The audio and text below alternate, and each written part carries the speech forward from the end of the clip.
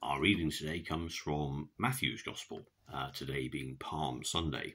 So the context of today's reading is that in the Synoptic Gospels, the entry into Jerusalem is preceded by a healing of a blind man or blind men.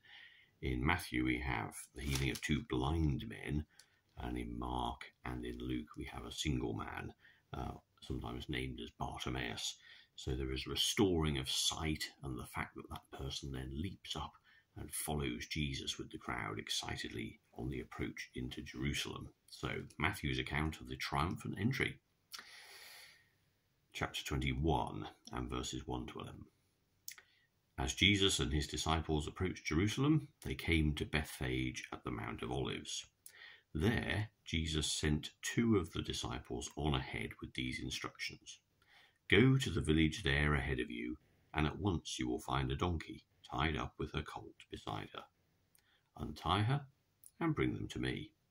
And if anyone says anything, tell him, the master needs them. And then he will let them go at once.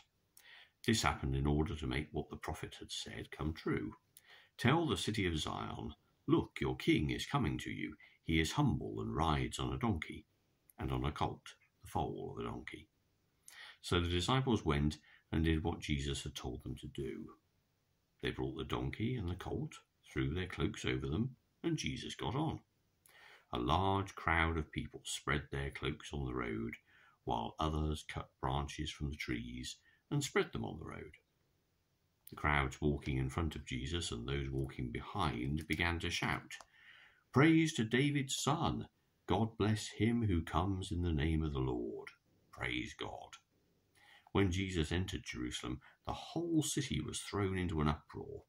"Who is he?" the people asked. "This is the prophet Jesus from Nazareth in Galilee," the crowds answered.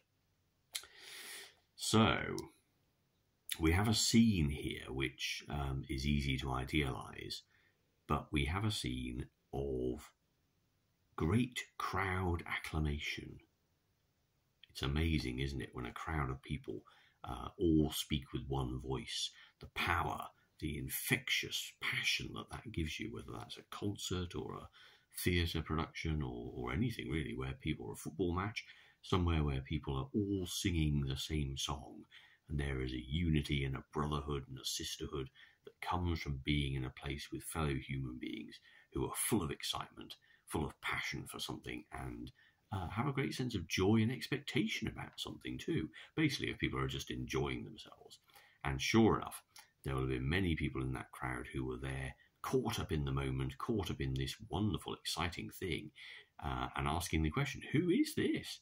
And Matthew's phrase I love, the whole city was thrown into uproar. Well, the whole city?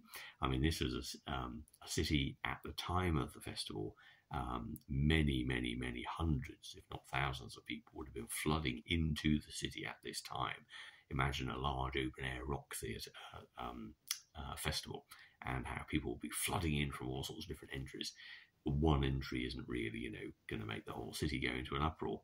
But it's a stylized and idealized view of the fact that, people got a sense of who Jesus was. And it was really whipped up into a huge fervour. And so much so, of course, that it caused the tipping edge in the Synoptic Gospels, at least for the religious authorities, because here was this man causing such an uproar. In John's Gospel, of course, it was really the tipping edge because the entry into Jerusalem comes after the raising of Lazarus. And at that point, the authorities had already decided, well, we've got to do something to shut this guy up, because that people are talking about this thing which is just beyond words, beyond any sort of understanding or belief.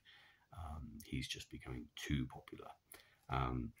And in one of the Synoptic Gospels, where it's told how the disciples, they say to him, well, tell them everyone to be quiet.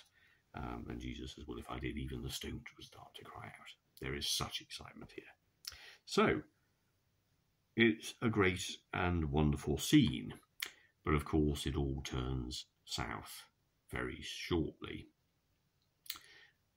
And I suppose what's interesting is that juxtaposition of the way in which a crowd can be whipped up into something that it believes to be the truth and go along with that for a moment, a transient moment, and to compare that with the idea of actually understanding who Jesus is at a personal level rather than a corporate crowd level.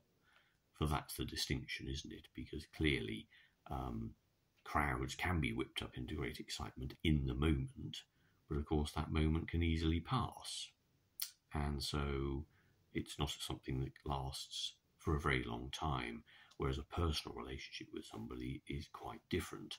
It will transcend not only long periods of time, but also times of difficulty, times of stress, and all sorts of things that will actually make things that are of temporary nature just pass away. So it's really very different experience. And for you and I, whilst we may get caught up in the moment, in our religious observances, in the things that we do and the experiences we have, these mountaintop experiences sometimes, it is the personal relationship that God wants with us, rather than this transient, attractive, short-term adherence to anything that God is doing. There may well be things that we find attractive or fit in with our view of the world, but of course that's precisely the difference that Jesus comes to make, that this isn't about personal taste. We're not being offered something from a menu here. Rather, it is that God, the God who made us, has come to us. And if we see that, then there is indeed joy, but it's very different from just the fickle nature of a crowd crying with excitement because something wonderful is happening, caught up in the moment because something wonderful is happening. I mean, that is all good and great, but it's very temporary. It's a bit like the parable of the weeds, isn't it, the sower, in the sense of, how deep does that relationship actually go? Will it be something that sustains you? It has to connect at a deep and personal level. And for each of us, of course, that's exactly what Jesus did in coming and in dying for us, to make it a personal